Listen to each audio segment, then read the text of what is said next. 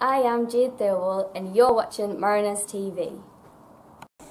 Jordan, in a similar way to Saturday, a lot of positives to take from that game, but the result wasn't the positive one that you were looking for. What's your take on the game overall? Yeah, like you said, there's a lot of similarities to Saturday in that we played the way we wanted to play. We carved them open at times. We're just obviously missing that last clinical, that touch or that maybe that ball across. I think when it does come for us and when we do get that first goal, I'm very confident the lads will just start putting 3-4 away each game. I was going to say, it's a bit of a cliche in it, but when you get that one goal, you must feel like you can't push on now, and some team is going to take a hide when it really does click up there. Yeah, we've seen times at last season when we'd absolutely demolish teams, and it would come out like it would tonight, like a 0-0 draw. But there'd be other times where we'd come out 5-0, 4-0, something like that in the first half. So I just think once we can click and the lads, I don't know, like we said, all of us, once we can find that last ball and that last pass, I think we'll just thrive and go on from there.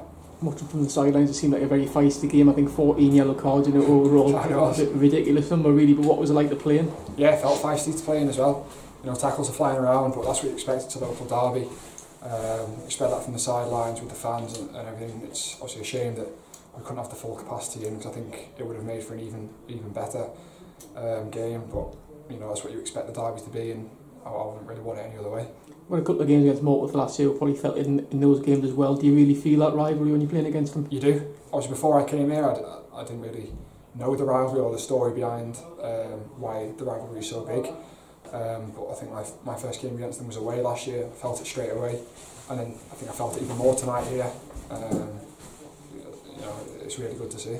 In terms of the points total, I'm sure you're not where you want to be at the moment. How eager are you to sort of get a run together now and really start pushing up that table? Yeah, we can play as well as we are doing, but then if we don't get the 3 points, that's the most important thing. So we do need to try and go on a run now, starting on Saturday, and then obviously we've got FC United on Tuesday, so if we can just pick up 6 points from those 2 games, I know one's FA Cup, but if we can get on a run, I'm confident that we'll find ourselves right at the top of the table. On Saturday it's FC Halifax here, obviously a National League team, a chance to really pit your wits against a strong side from a couple of divisions above. The players must really relish in that opportunity. Of course, that's what we're in the FA Cup for. We want to get as far as possible against playing against sides that are leagues higher than Halifax are in if we can.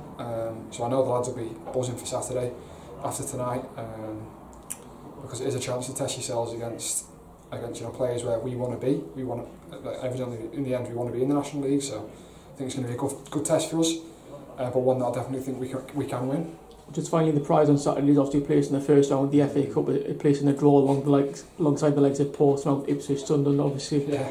How big would that be for the club, do you think, to get through that game and get through to the first round? I think it'd be massive. Obviously we'll focus on Saturday first, because if we don't win on Saturday, we don't get to be in the hat for that massive draw. But if we can get there, obviously the funding is brilliant. But the lads would absolutely love a tie, maybe away to like a Portsmouth or something like that. It'd be huge.